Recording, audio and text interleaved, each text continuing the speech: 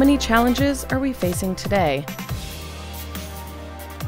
Climate change and pollution, migration, terrorism, growing inequalities, aging societies, malfunctioning cities, social discrimination, attacks on women's rights. In a time with so many challenges, in a world as interconnected as ever, we should stand in solidarity and search for solutions that will strengthen democracy, freedom, and social justice.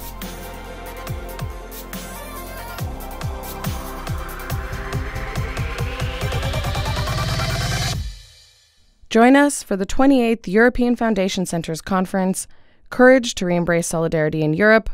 Can Philanthropy take the lead? Warsaw, Poland, May 31st to June 2nd.